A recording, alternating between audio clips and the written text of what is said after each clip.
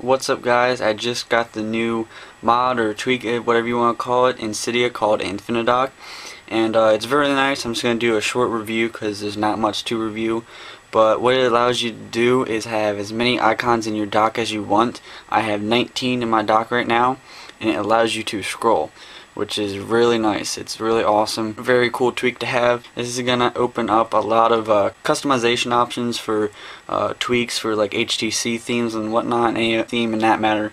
It's just real simple. You just install it, respring, and then you can scroll through as many icons as you want down here.